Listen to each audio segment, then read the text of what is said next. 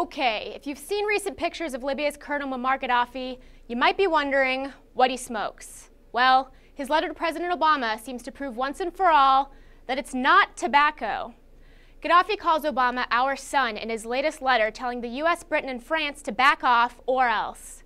Gaddafi says that even if the US and Libya go to war, you, meaning Obama, will always remain my son, and I have all of the love for you as a son, and I do not want your image to change with me.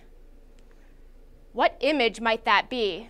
Here's one where Muammar looks like he spent the night in the company of a case of vodka, and here's a picture of the president. I don't see the resemblance, do you?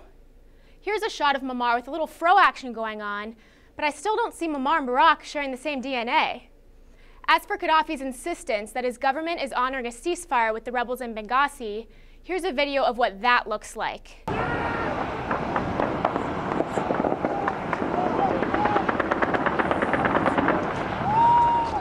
Yes, it is indeed time for an intervention.